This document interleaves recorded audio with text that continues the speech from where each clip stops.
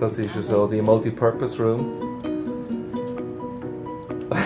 Und plötzlich ist alles ruhig geworden. Und da lernen wir eben lernen miteinander, wie wir predigen, wie wir reden, machen so Preaching Rocket. Das sind so Videoclips, die wir zusammen anschauen und dann miteinander besprechen und lernen, wie man besser kommunizieren kann. Das ist cool, das ist ein super Prozess.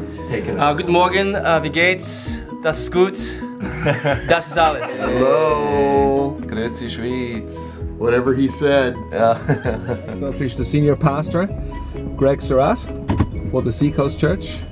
Ganz ein toller Typ, super Typ, und ich darf jeden Monat einmal mit ihm essen und er tut mich coachen.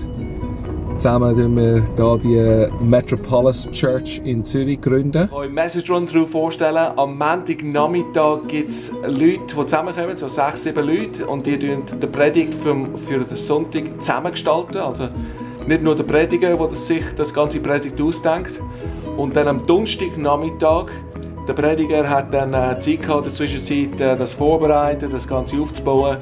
Und am Donnerstagnachmittag tut er einmal die Predigt predigen vor etwa 10, 15 Leuten. Und dann gibt es Feedback. Nach der Predigt sagen die Leute, ja, der Witz ist nicht so gut angekommen. Oder der Bibelvers passt nicht zu diesem Thema. Oder was auch immer. Seht ihr im Hintergrund wahrscheinlich der Greg Surrat, der am Predigen ist, und die anderen, die zulassen sind. Go. Hey, welcome everybody. Glad you're here. Hope you're having a good weekend and we're having a good weekend. Maybe at some point we'll have to work on getting me better opening dialogue than what I do every stinking week.